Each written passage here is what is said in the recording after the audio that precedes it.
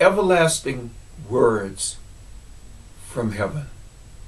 The Word of God says in Luke, the 2nd chapter and the 13th verse, heaven and earth shall pass away, but my words shall not pass away. These are the words of Jesus Christ unto his disciples. He was letting them know that one day I may leave you, but be assured of this one thing. The things that I have shared with you, they will in no wise pass away until they have accomplished that which they were sent out to do. Dearly beloved, words have power. And we have to recognize as believers that when we speak words, those words have power and authority in the earth. The Word of God says that in the beginning, God said, let there be. And things began to take place because God spoke it into being.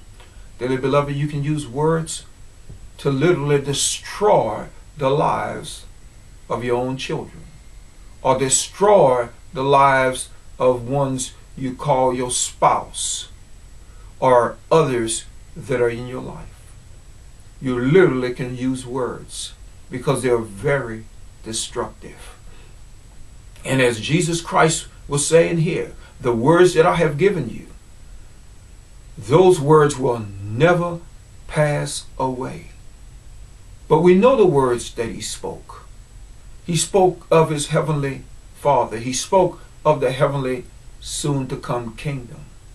And he wanted them to stand upon those words, to acknowledge those words. And even as the disciples went out after his crucifixion, they spread the word throughout their entire world.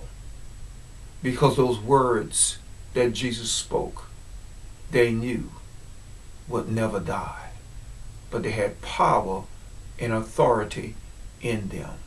So dearly beloved, when you speak to your children or you speak to others, make sure that you use words that will lift up, words that will give the individual or the hearers of your word strength and confidence and understanding, so that way they have a understanding of God's word, not words of condemnation, words of rejection, but words that will lift up, and not deceptive words, beloved, that will lead people, as many do today, on a primrose path to eternal darkness and separation from their Heavenly Father, but words that brings life. For there's power of life and death, and it's right there in the tongue.